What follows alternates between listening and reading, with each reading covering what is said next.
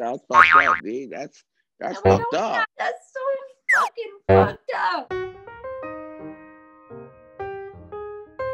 I'm already fucked up, so how fucked up is fucked up.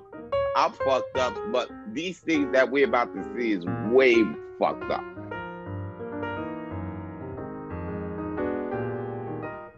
Hello and welcome to today's episode of How Fucked Up is Fucked Up. Fucked up.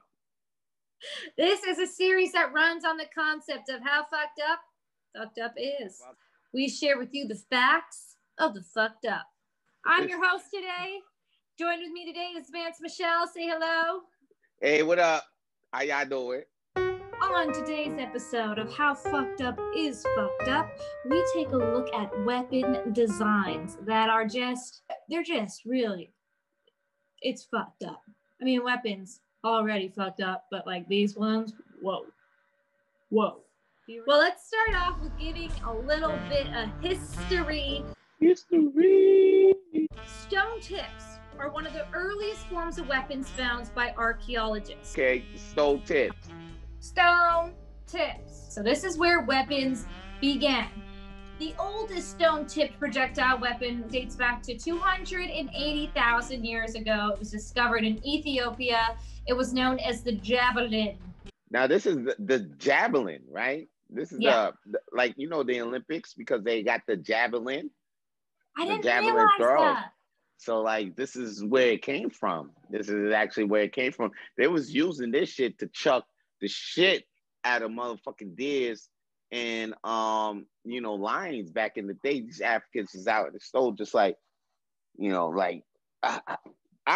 that's kind of fucked up, because you have to be like, you know what I'm saying, like how you gonna be in the jungle like When these weapons were being discovered was kind of considered in the last Stone Age, also known as the human era. So it's like pretty much when humans were becoming humans, that's when weapons and tools were becoming, necessary for survival. So, protection against bigger animals and, a means to provide food. Then came the Bronze Age, right? Bronze Age, it dates back to the 4th millennium BC. This is the prehistoric Egypt. This is where weapons like the mace were in very high demand. Mace, like the spray or the ball and mace? The balls and mace, like if you looked at, it's like that thing you picture with an ogre swinging and shit. Yeah, it's got spikes. There is a variety of designs for these bad boys. Now they sex toys. Matter of fact, that's where you can see that. That's where you can buy maces on. That's how they evolved. That's so funny. I wonder if that's how they were being used in those days. You see, them shits was in high demand. It wasn't high demand. I need 60 of these for my new wife. Actually, people wanted to kill a little faster. I feel like something like came in their consciousness that was like, I don't want to torture somebody so much as I want to just kill them. So that's when firearms became relevant. And around the 1300s, the lance was becoming a really popular weapon, which is almost a gun. It is like a bamboo rod, and it has gunpowder within it. So you hold it, you light your match, and it releases a spike or a bullet kind of type thing. Like the Power Rangers weapon, Yeah. You ever seen the Power Rangers sword? One got an axe cannon, and they all put it together and use it together like the Powerball, and then they shoot it. Yeah. The Power Rangers was definitely electric.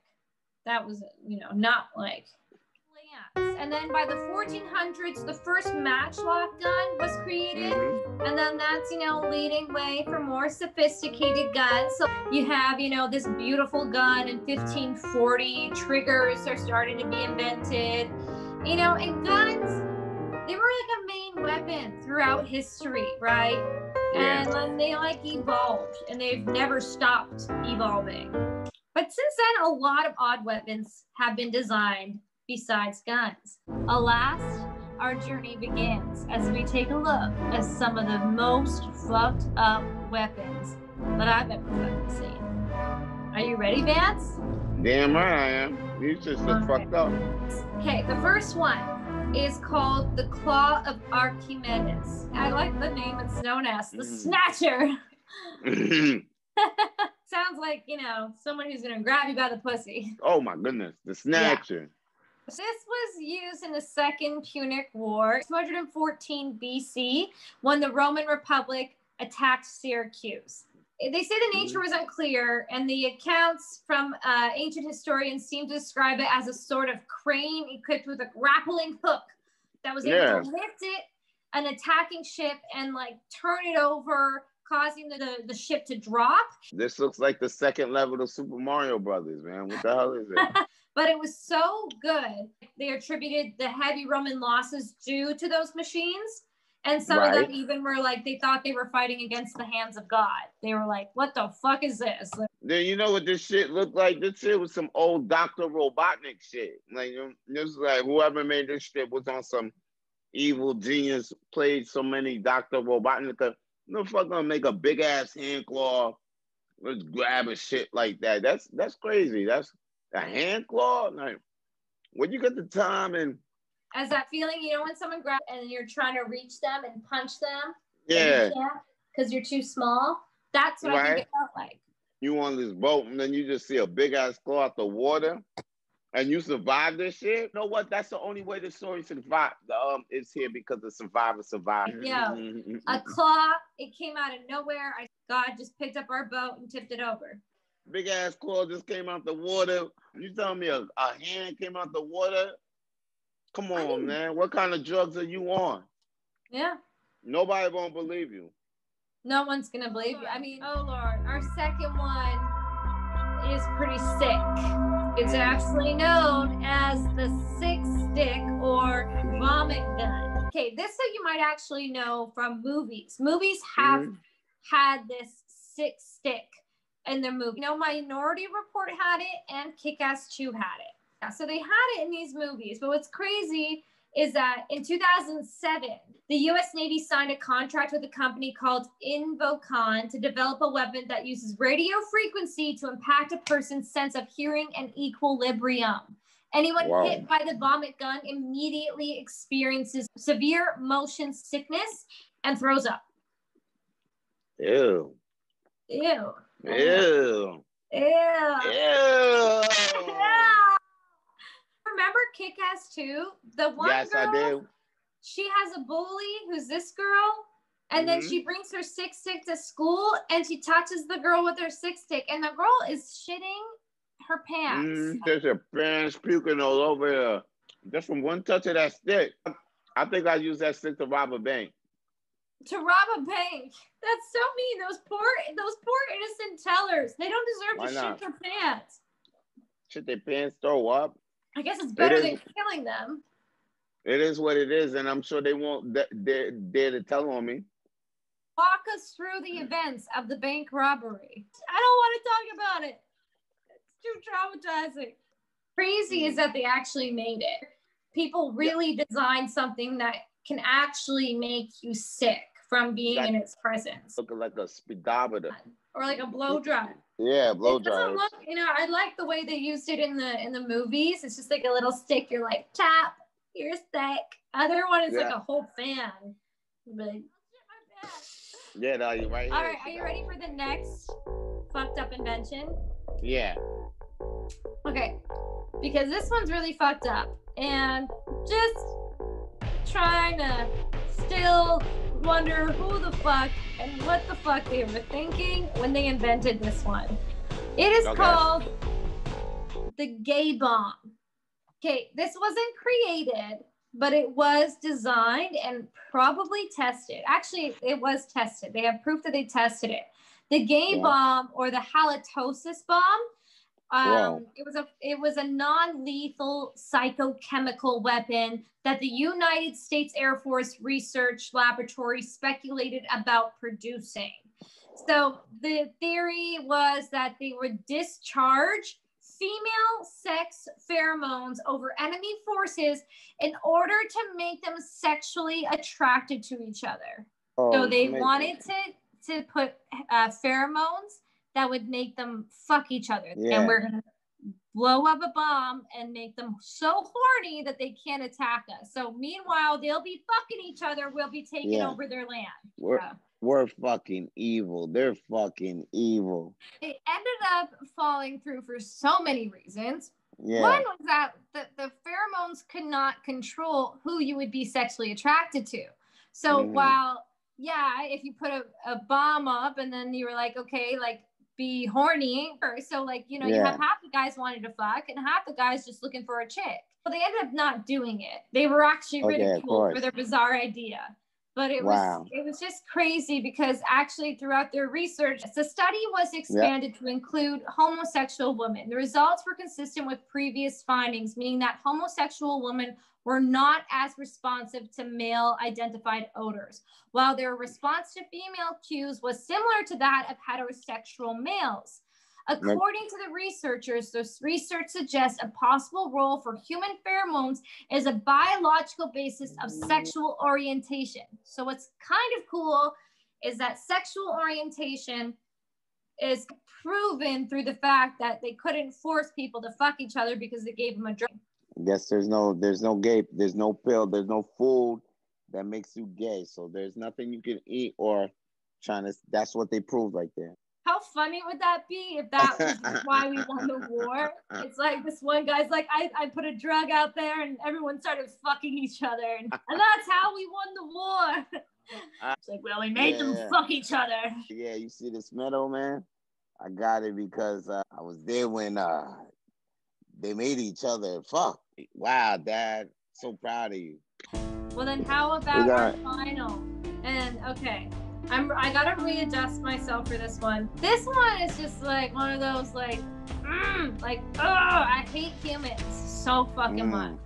Because this weapon is called animal bombs. Well, let me tell you where it all started with animal bombs. In World War II, United States, they first tested animal bombs with bats, which, I mean, they're bats, okay? Bats scare the shit out of everyone. What they did is they attached bombs to these bats because apparently bats are known for being able to carry more than their body weight. I didn't know that, but it's true.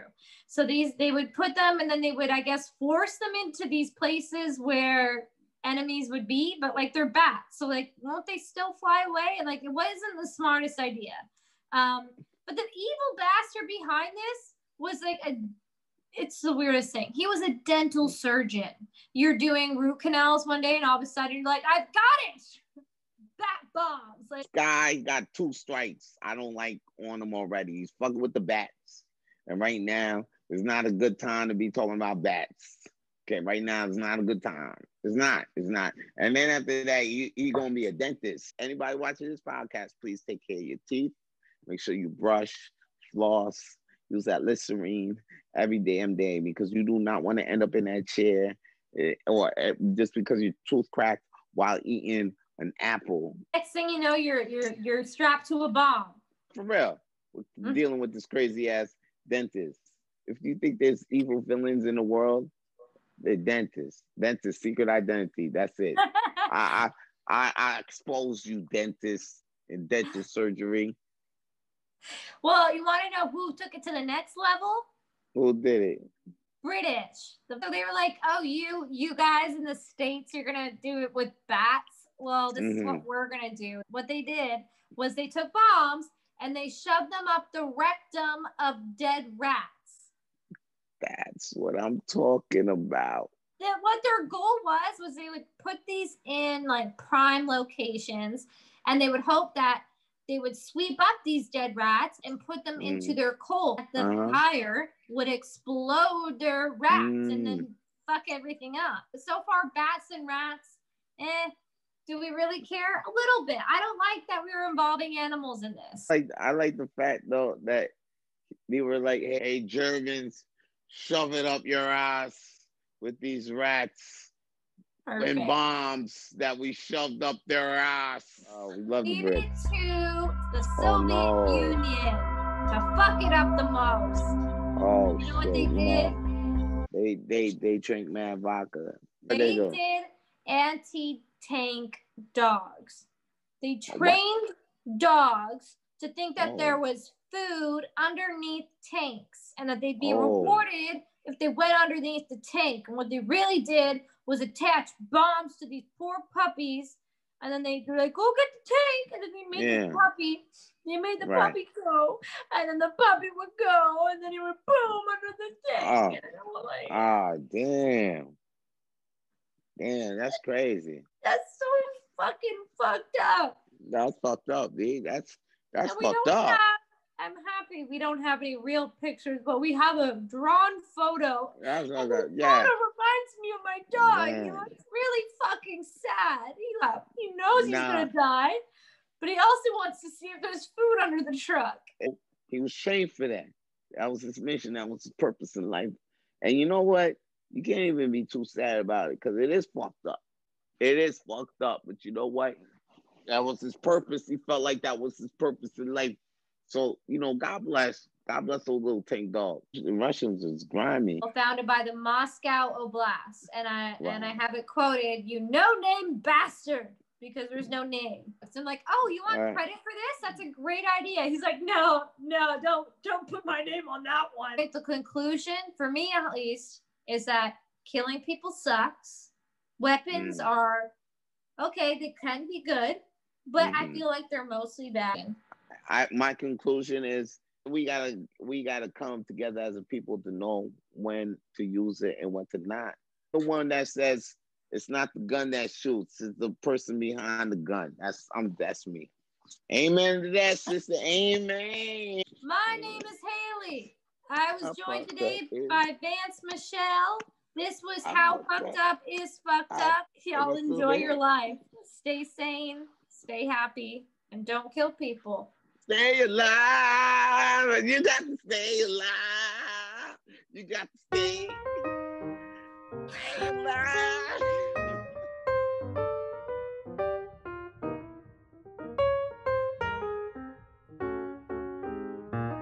How fucked up is fucked up.